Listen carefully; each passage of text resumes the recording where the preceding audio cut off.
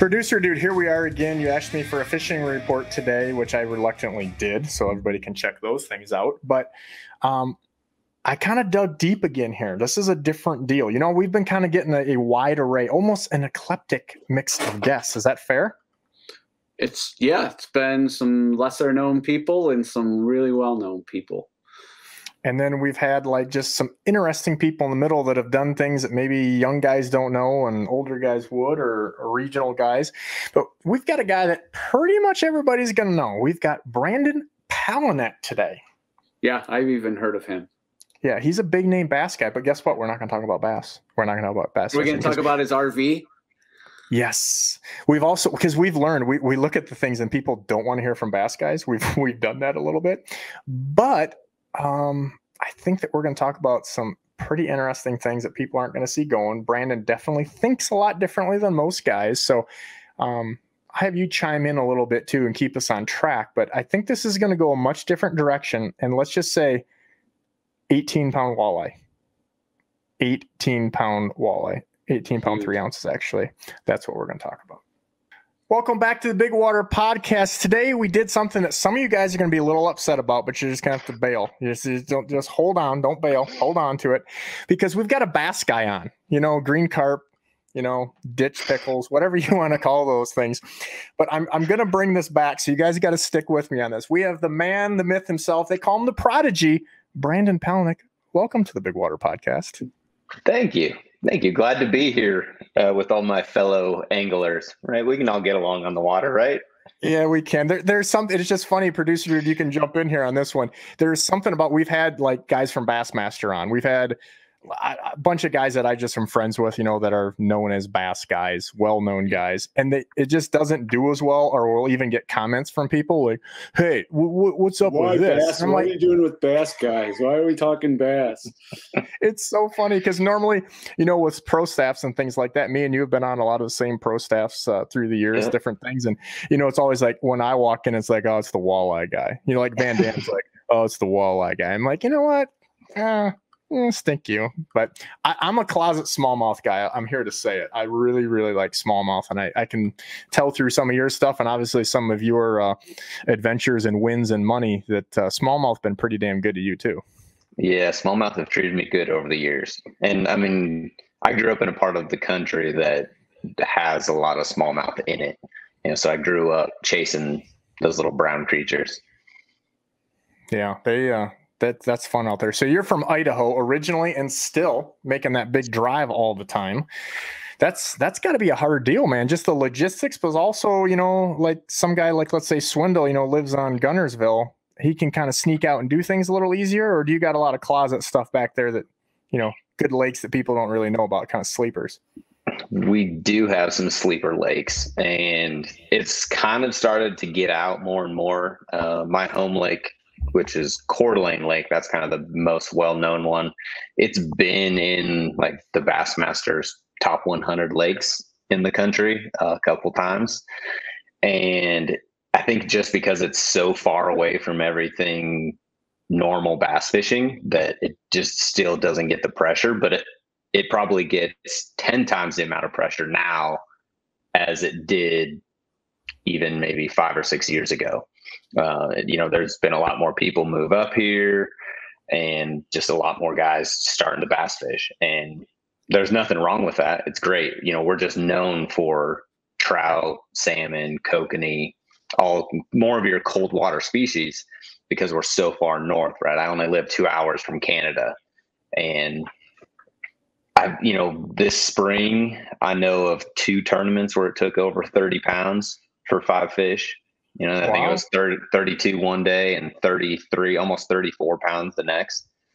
You know, and those are 100% northern largemouth. So, you know, for a northern strain largemouth to get that big, you know, where they're catching 8s and 9s you could say pretty regularly, is impressive. You know, and I think a lot of that's just due to the fact of how much trout and other species we have.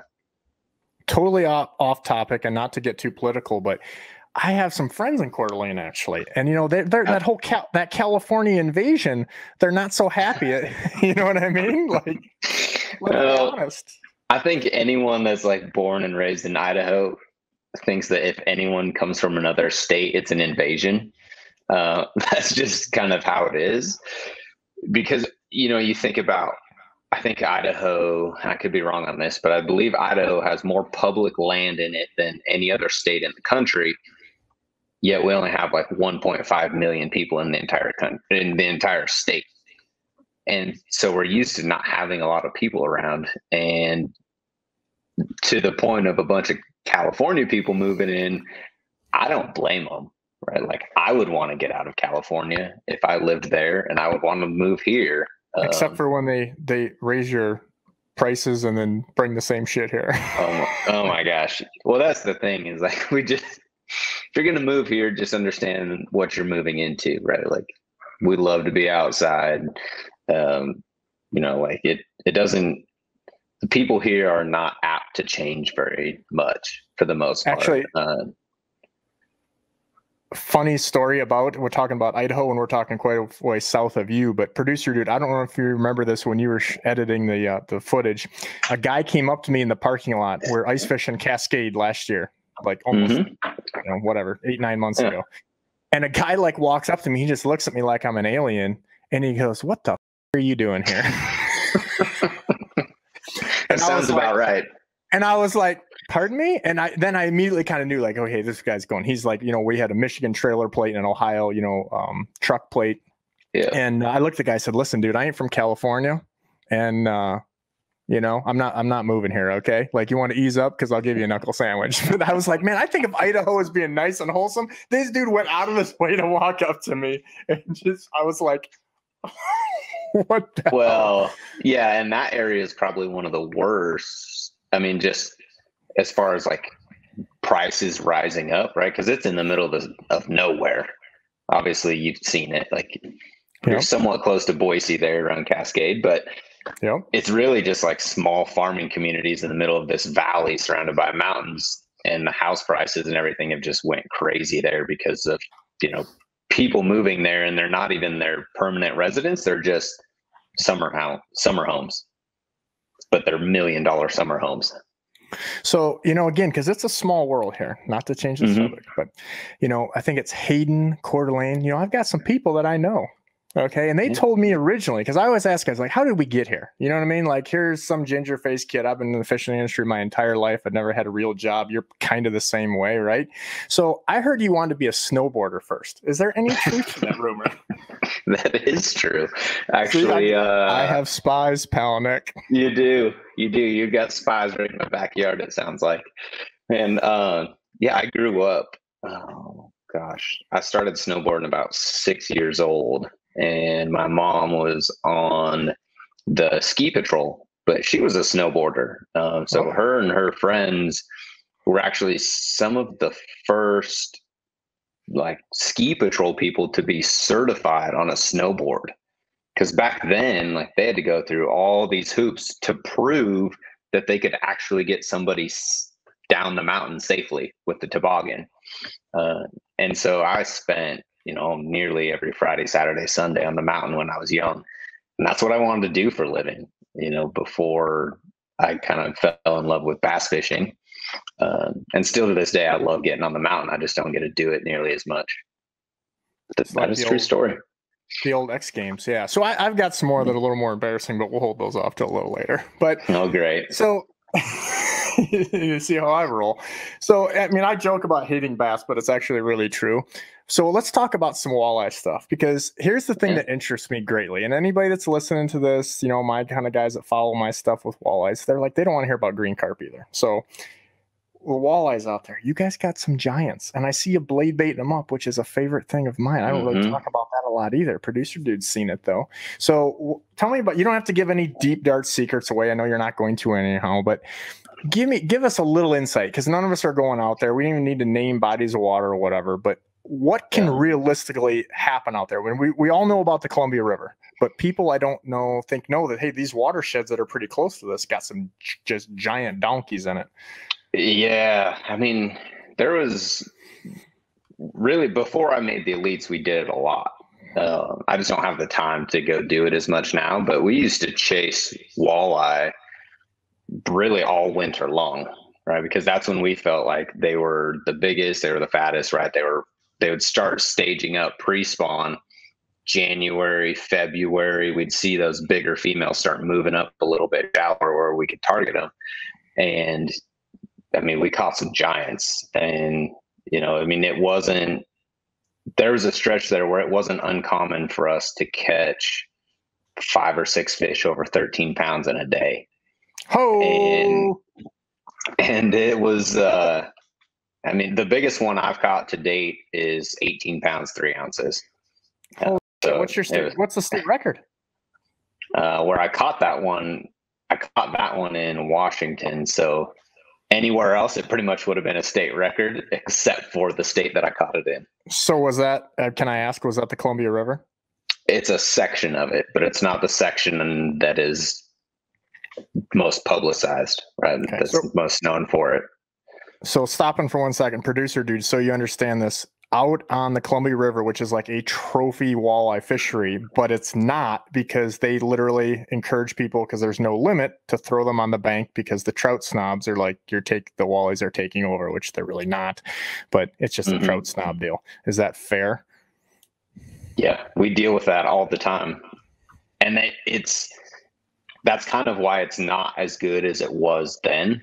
We've seen it kind of come back a little bit, but they were netting a lot of them, and they had bounties on the walleye. So that weren't they paying like $20 a fish or something? The state was paying you to have heads or something? Well, not everybody could do it, and it was really just a lot of the tribal stuff that could do it over there.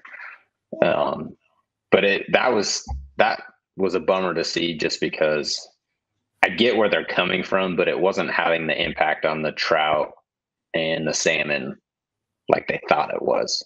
Right? There's a lot more factors that go into that than just walleye. And are you saying there's politics in fishing? Well, there was a lot going on more than just walleye killing trout and kokanee. And I caught that one on a blade bait, that 18.3. So that's one of my favorite ways to catch them. And then the other way that we caught them is we caught them on swim baits, which is something that I don't see a lot of walleye guys doing, but we were throwing 7, 8, 9-inch hard body swim baits at night.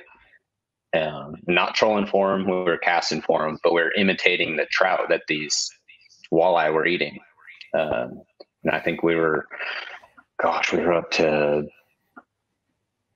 I think like 15 or 16 fish over 16 pounds. And we hadn't broke 17 until I caught that 18. But I mean, we had, I don't know how many over 10 pounds, like 50, 60 over 10. Like we just quit counting if it was over 10 pounds. Producer dude, could we end this podcast right now so I can go cry? Yeah, because you get 10 pounder, man. You're well, I mean, 9. A 10. I mean, we can. I catch over 100 a year in Erie. I mean, that's a big fish, but like that is a different level. The biggest thing that we realized is that it was all based on forage for us, right? The trout and the kokanee was what made these walleye grow wide. Right? I mean, the biggest one that I caught it wasn't the longest one we ever caught. It was only 33 inches long, but it was 22 inches around. And you only get that from the right forage. They don't get that way by chasing perch and shad around, right? They have to have a good vitamin T is what I like to call it. And so explain to these guys, when you say the kokanee, which is basically like a small salmon for lack of a better description. Yep. Explain how big these fish that they're eating. A lot of the ones that they eat are kind of in that 4 to 6 inch size, but then as those walleye get bigger, right, they want the most bang for their buck. They're no different than a bass or a northern pike or, a predator species. The bigger they get, the more bang for their buck they want. They don't want the less energy they can exert and get the most out of it, the better. And so what we realized is that as those water temps cooled down, we would follow where the bait fish went, right? The kokanee and the trout. They would get up closer to the banks. Well, walleye, by nature, like to live deeper in our bodies of water. We got real clear water. And in the summer they would suspend and they get harder to target, but in the winter, right, they're feeding up to get ready for their spawn. It just happens earlier than our bass. And so we would target where these fish were staging up and feeding and intercepting the bait fish.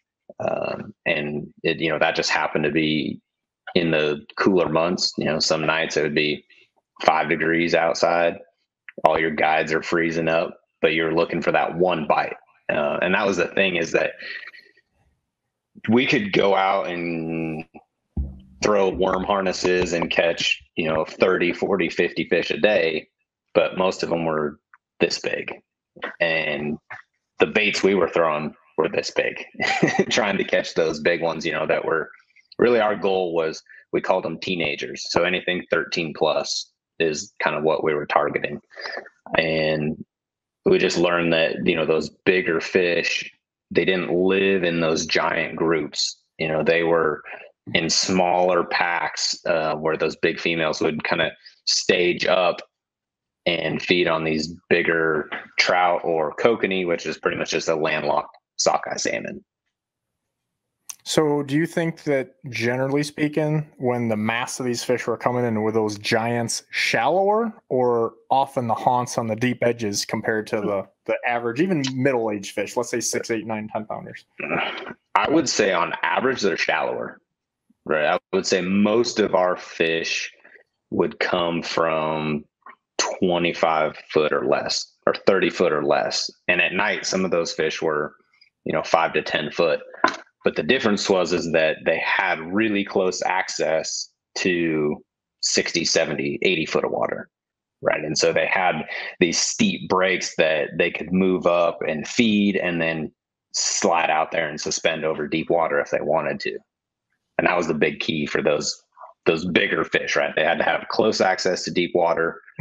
Generally, they were shallower than the general population, and they had to have good forage base. And I think, like, back here, I live right on the shores of Lake Erie. It's about 10 feet that way. And it's amazing that, from a guide standpoint, and even when filming and doing things for shows, when they're like, oh yeah, we want to come and get an Erie giant, we want to get a giant, we want to catch a bunch of big fish, and they're not going to be 15, 16 pounds most likely. Right. Yeah. But it's the same thing of, like, an hour in, somebody's going to be like, okay, let's just go get some eaters, or hey, let's just get some photo fish. Yeah. And it's just crazy to me that do you think that a lot of these guys, even people that are out in your neck of the woods, when that bite was going, I'm going to go out on a limb and say most people weren't catching fish like that. So was it because you were geared up properly, or just because you continued to throw those when you knew there's going to be fishless days or nights, and you were willing to risk that because you didn't really care? Yeah, it was all just about the way that we targeted them, right? I mean, any fish that you target, if you're targeting the larger than average fish in a body of water, they're just going to live different. I don't care what species it is, because they don't want to fight for food, right? There's only so much biomass that can live in an area, and those larger than average fish are going to live in smaller groups, and they're going to do things a little bit differently. And we weren't going there to catch them to eat them, right? I mean, we released all those big ones. And if we happen to catch a few smaller ones, we may cook a few up for lunch or, for dinner that night. But we would stay the night over there a lot of times, or we would get off work, drive over there, fish all night, come home, sleep for 2 hours, and go back to work the next morning. But it's usually that kind of stuff that keeps guys from doing it, because it's not easy. You can't just go out there, put the kicker down and just troll. And, when you get a bite, you just reel it in. It took a lot more dedication, a lot more prep work to be able to target those bigger fish. Spot lock would have been awful nice back then, right? Spot lock would have been nice. Yeah. Interesting. Yeah. I mean, so did you catch many of those? I mean, let's say even 3, 4, 5 pound fish on those 10, 12-inch baits or whatever they are? No, not really. I mean, honestly, the smallest ones we would catch would 8 pounders usually. Those were like our smaller ones. And I would say on like an average night, you'd catch 1 or 2 of those, and then you'd catch one that was kind of around that like 10, 11 pound class. And then you might get 1 or 2 bites that was 13 to 16 most of the time. I'm intrigued right now. I never thought a bass guy could get me intrigued, but you have. So of those 13 and above, were most of those caught at night? Do you think that aids you? Majority of them were. And I think it's because, I think the walleye, their eyes are more light sensitive, right? Correct me if I'm wrong. Correct. But even they're more light sensitive. And so I think that played into it a little bit, but the biggest thing was the forage, right? The cooler water, and at night, those trout and those kokanee would push up and they would cruise those shallow flats. And that's what brought those walleye up. That's what would bring those bigger fish up to those places. Now, like, the biggest one I caught was during the day on a blade bait. And we caught a lot of fish that were over 13 during the day. We'd catch them on blade baits, and like jig heads a lot of times with plastics on them. Do you have a favorite blade bait? The one I throw is called the Norasada blade bait. It's a guy out here that makes them, paints them up. And we pretty much always caught them on silver or goby color. It's pretty much our 2 best colors. Interesting. Yeah, it's always funny. Blade baits I love them. And it's, up until recently, it wasn't a sexy thing, or, a lot of the major manufacturers didn't have them. And it seemed like so many of them were regional, you know what I mean? And it was always this guy that makes them in his garage, like in the Mississippi River, there's a guy that makes them up there for pool 3, 4, 5. And then there's guys down here in the Great Lakes. And, I think they're becoming mainstream enough now that you're seeing a lot of the bigger companies that have one. Or hybrids or something that kind of fits that category. You throw yours on a spinning rod or a baitcaster?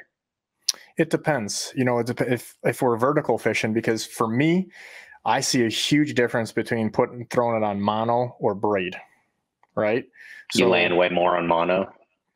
Well, not even a landing thing, but just the it's like 2 totally different things. If I'm assuming you were fairly deep in where you vertical jigging those blade baits? No. We cast them all. Cast them out?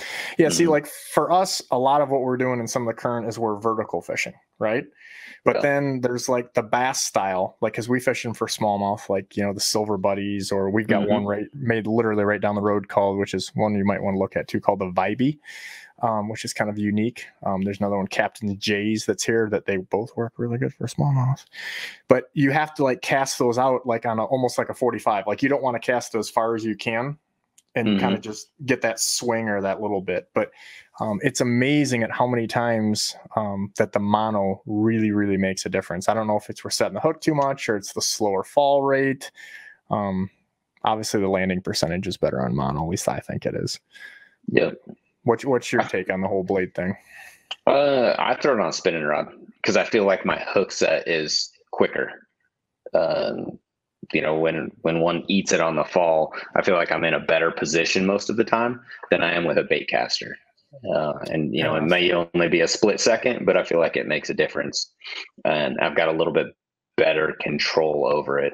The other thing is our guides don't tend to freeze up as much, right? You've got a little bit bigger guides on a lot of your spinning rods. So when we're fishing them in that super cold weather, tends to hold up a little better. And I think you do land more on mono. And I think the biggest thing is like sometimes that delay, that stretch, right? So when you go to snap it's a little bit slower movement off the bottom and then it goes fast, right? So you get like a little bit of slow movement and then it pops real quick and then it drops. And just that subtle little difference versus if it was braid, you've got a direct connect. There's no stretch and it just goes, and hits the bottom. I use a lot of mono for just various things. And it's guys are always like, because everybody's so fluorocarbon or braid crazy, but nor here nor there. So are you putting a little swiveling up above your deal? Because I usually tie a little swivel up like maybe 18 inches or 2 feet. No, we just throw them on a little snap. Okay. But I mean, you got to deal with a little bit more line twist that way. Yeah. Our currents out here. Well, I mean, and the Columbia River and tributaries, you've got that too. But the current thing can be crazy.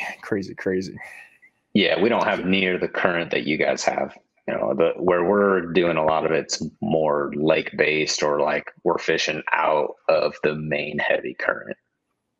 So now we're starting to if I ask this question here, I'm going to, but if we're going to start getting into your pocket there a little bit, you may not want to answer this one exactly, but like, you've had really good success on up on Ontario there and St. Lawrence and that stuff. Like that's padded your pocket pretty good, snuck you in a few big ones, right? Have you ever tried the blades up there for smallmouth?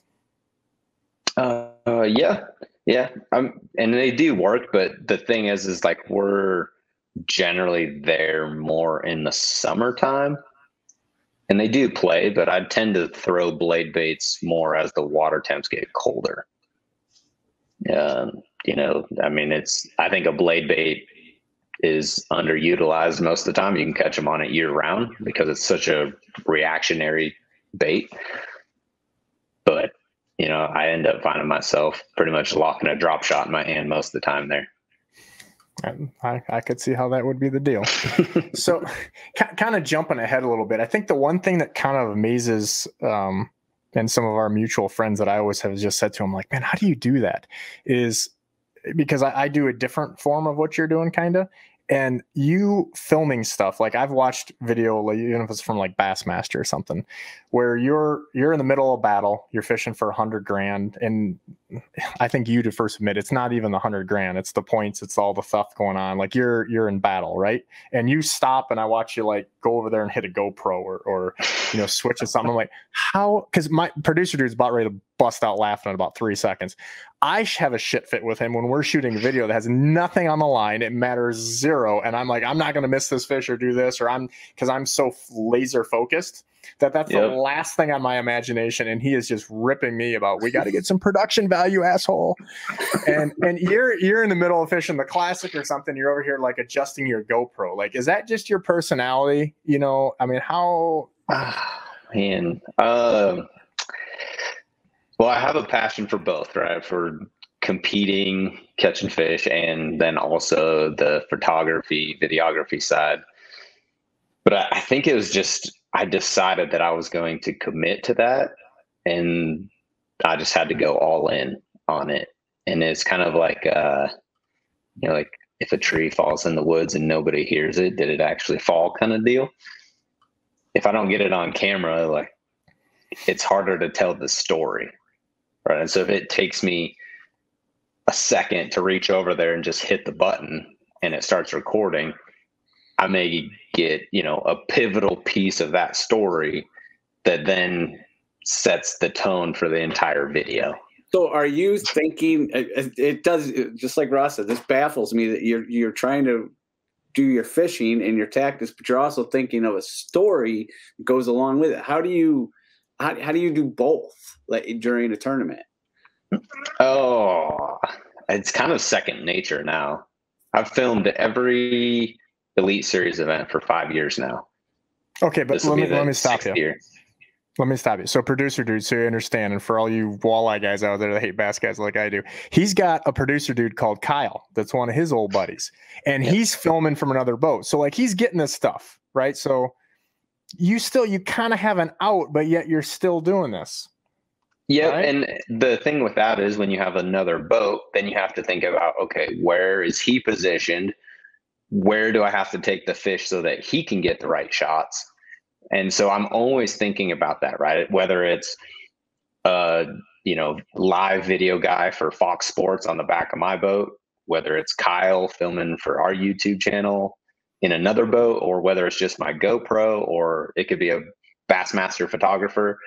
I'm always consciously or subconsciously thinking, okay, where are those guys positioned and where are they going to be able to get their best shot? Do you know what I know learned? Like that. What's that? I just learned that this was the worst question to ever ask you, because for the next 10 years, assuming me and producers, Brandon said 100%. Like me and him have been filming together for, I think this is year 11. And you just confirmed my entire existence with Ross. He did. Ross just shot himself right in the foot. I'm Brandon said it's gonna be like, I already call my water wife, and it's gonna be so bad. Well, Brandon can do, and he's fishing for $100,000. We're just shooting a YouTube video. You think you could do this? It's easier said than done. Brandon would have brought this on the other side of the boat, because I'm always like, you get it. My job is to catch him. Your job is to get it. So you've kind of just shot me in the foot. Thanks. that was the worst. I led myself right into a firing squad right there. Yep. But so, I mean, obviously the GoPro thing makes it way easier than if you would have started, day one when those things weren't at the level they are or what have you now. And assuming Kyle's not there, because it's just like my producer dude, we're down in Louisiana here a few weeks ago. Producer dude's doing other stuff for us. And when it's just you and the GoPro or your wife or something, I mean, it's a different deal, right? Like, you're trying not to get divorced already, but yet they're going to do things different because Kyle's really good, or they're not seeing what you're seeing, right? So how have you kind of worked some of those things in with a filming? Because I know producer dude's going to ask you this basically in a different way, probably. Oh, as far as like managing other people filming it, or just mixing in the GoPros? Yeah, I mean, I guess on a bigger, because we've asked other guys the same question, where it's like, okay, even on a different level, do you just go out there? And because producers do it whenever we leave, and as he should, and I'm happy he does. He's like, hey, when I go to Louisiana, he gave me my marching orders. Hey, you need to self-film this. You need to make sure we get this. And I'm like, I don't want to. This is kind of like a somewhat kind of a vacation. We're not really any specific mission for one time out of. So, I mean, but you just did your little deal to Costa Rica. We all know, because we watch all this stuff. And, you're still filming it because it's part of your job and what you do. But do you ever just kind of shut it down or say, hey, this is going to be difficult to get good stuff anyhow, so just screw it? Yeah, there's times that I just don't put a camera on, and I just want to go fish and not have to worry about, talking to a camera or worry about getting this angle or that. And there's times that I just want to go enjoy fishing, because you can make it feel like a job, but the thing that I've learned is that just getting that footage, even if it's not perfect, is better than not having it at all. And that's probably my biggest downfall. That's one of the things that me and Kyle struggle with the most, is like, we always want it to be at the highest quality possible. But then that ends up causing us to not capture some stuff. And, to just put a GoPro on looping and plug it into the boat power and just let it run on a stationary mount is better than nothing. Let's roll into kind of the, I'm not going to beat up on the stuff everybody's seen 100 times, not because it's good or whatever, like the Tundra Suite. Producer dude, he also slept in the back of his truck at the beginning, eating peanut butter and jelly like me. But, as you run into that, and obviously there's a pivotal point where you're going to make it or you're not, or you can sustain things. At what point did the business side click for you? Or did you have some mentors or some other guys that really probably were helpful for you being able to keep going? I think when I qualified, I went into it with a business mindset, because I had wanted to do it for so long that I had studied the game and just realized that was part of it. And I think because I had a passion for the photo and the video side as well, that those just kind of meshed and blended together. And I enjoy building those relationships with people.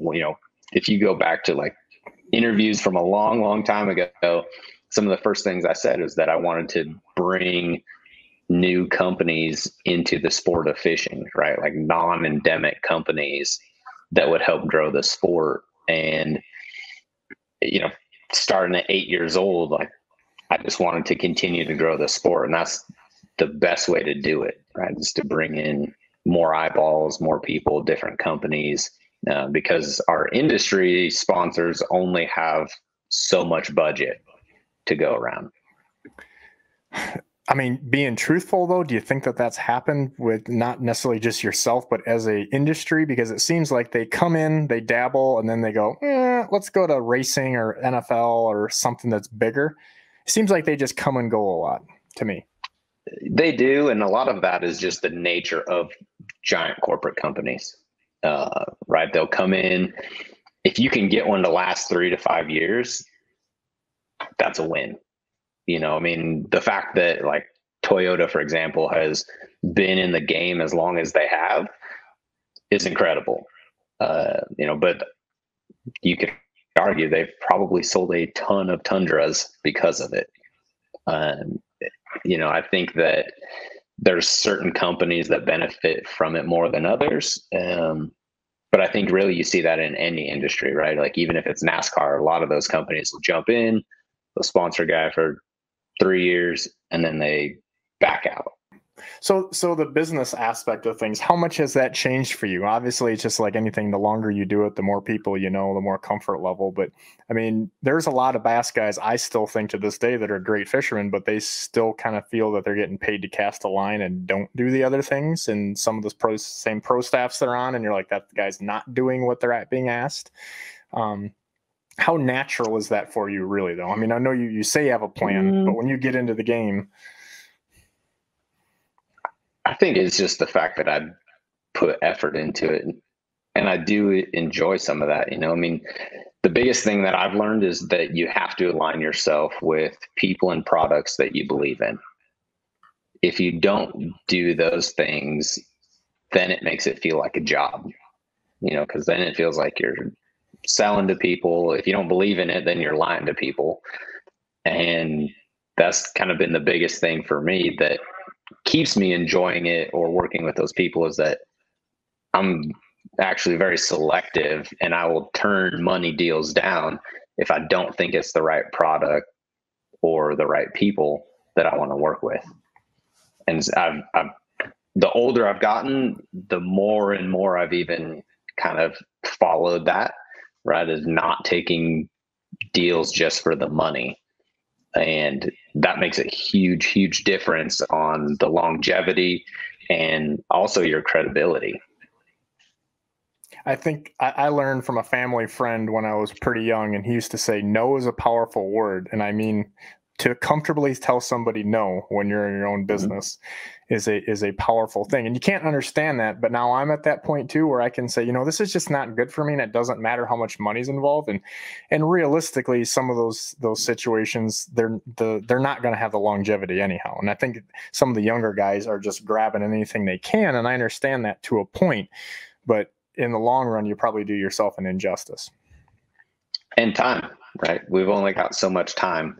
And, you have to learn kind of how to manage that to where you still have time to do the things that you want to be able to do, or the time to spend with your family. And sometimes that requires you to say no to certain deals, to know that, there's I hate calling it work-life balance, because that's like drives me nuts.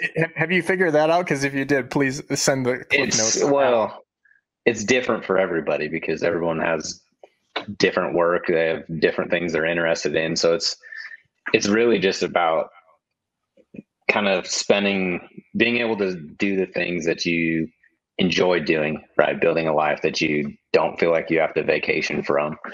And the longer you're in it, obviously, the more easier it is to be able to do that, because you can be a little bit more selective. But even starting out, I was very cautious about who I aligned with, because I always had a long-term thought process, right? It wasn't about just who was going to pay me the most. Right? There were so many other variables that played into that. You've helped with get the younger generation in a little bit, right? And then also like some of your kind of mindset and motivational things. I know Swindle kind of tries to do that and put that stuff out there, but he's like a whole different level of wacky, where yours is a little different. It's just a little more dialed in. How about that? So yeah. Talk to me a little bit about that and how that actually helps you. I mean, that's not a sales approach. At least it doesn't feel that way to me.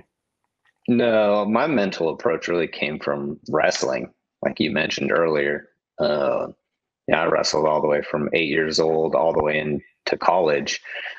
And I think that mental approach I carried over into fishing, right? As most people don't realize how far you can push yourself physically and mentally because they just haven't hit that wall and pushed through it.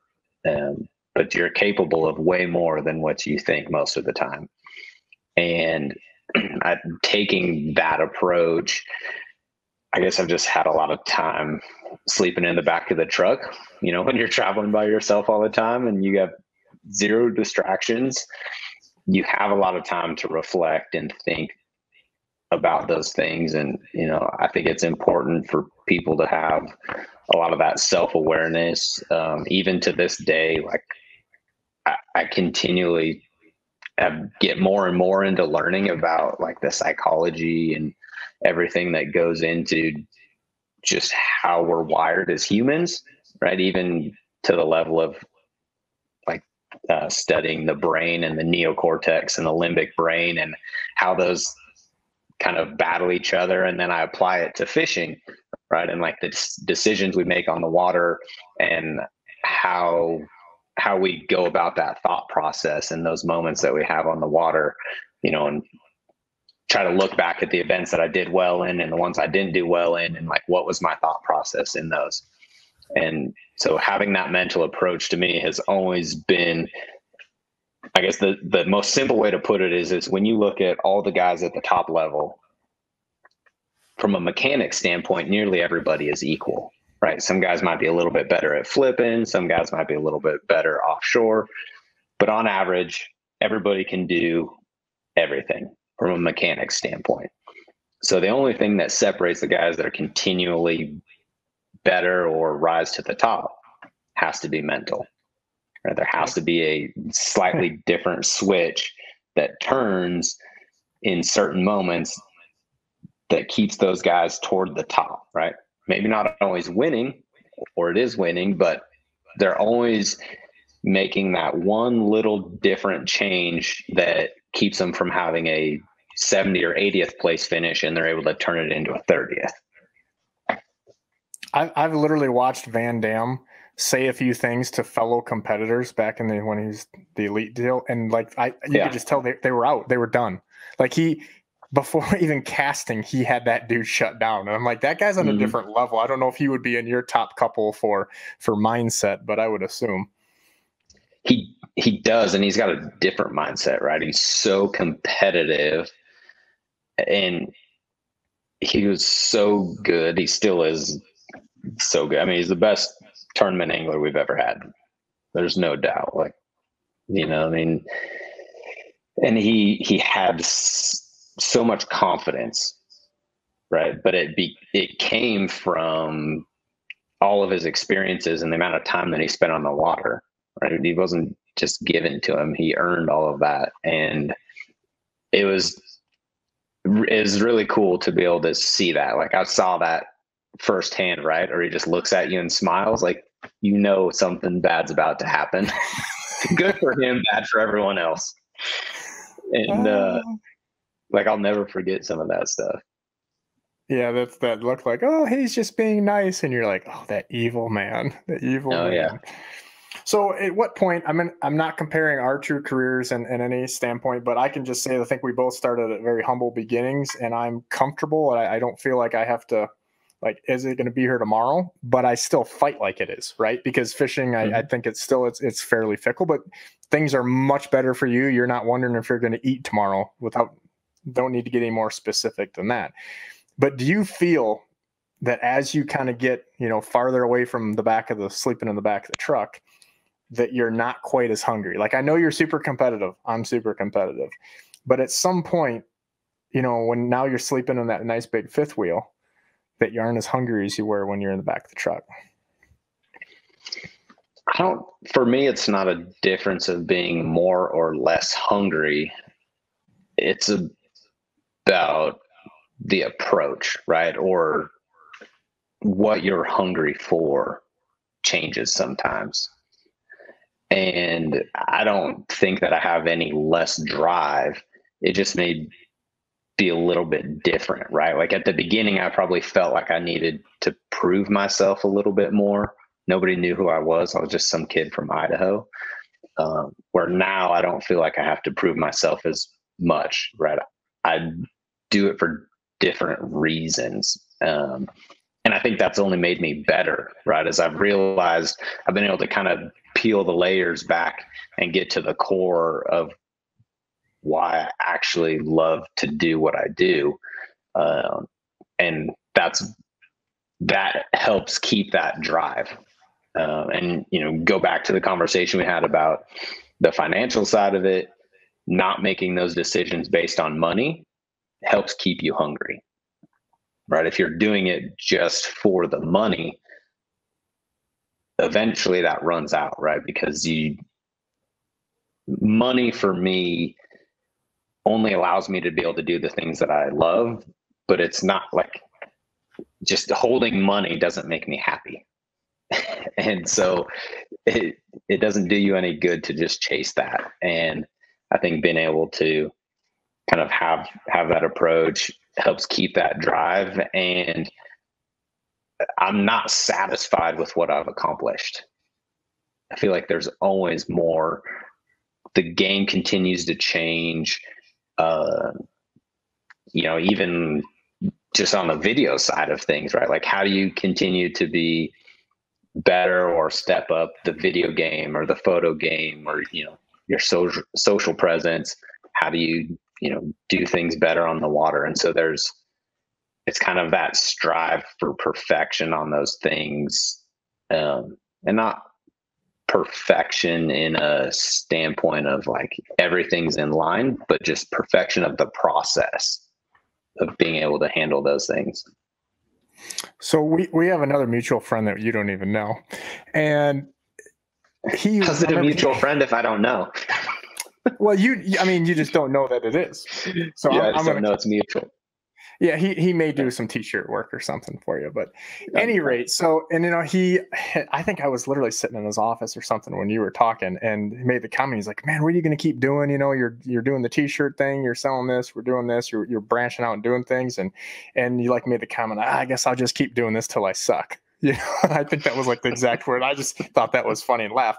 But the bigger question in that is in all seriousness, you seem like you're a much more planned out guy than some of these knuckleheads I see. So at the same point, I don't think you can plan past 5 years because of technology and life and the craziness in this world. But at the same point, like maybe it's your wife now goes, "Hey, I'm sick of traveling around on this fifth wheel," and that plays on a little bit. Or maybe you're sick of it. Or maybe, that's, the changes, Major League Fishing, Bassmaster, that whole thing that goes on, and that happens again out of your control. I mean, what do you think the next step where do you ideally see yourself in the fishing industry? I mean, even like a Van Dam, not to hijack this for him, but you see a guy like him who's kind of accomplished a lot. Is he going to be host? Is he going to be the next Bill Dance, right? I mean, is that where you could see yourself, even if it's 20 years from now? Yeah, I think you always have a plan that you work towards, right? You have goals that you work towards, but nothing in life is guaranteed, and things are thrown at us that cause us to adapt and change. And, one door closes and you got to open up another one. And there's a lot of those things that you don't see coming. So I want to say control the controllables, right? Because all the rest of it, you can't get caught up in, right? You have to kind of take your path and live by that and let other people live their path. And I think for me, being able to kind of have that mindset and have a goal, right? Like I've always said since early on when I started, my goal was to be set up by 50 that I can walk away if I want, or I can keep doing it if I want. But I never wanted to be the guy that felt like at 65, I had to keep competing so that I could make my house payment. Right. And I didn't want to do that, right? Because at that point in my life, I want to be able to enjoy it. And if I want to only fish the opens, then I can fish the opens. If I want to keep competing on the elites, you keep competing on the elites, but at least be able to have that option. And, whether or not that happens, we'll see. That's a long ways away from now. That's another 17 years from now. And young buck.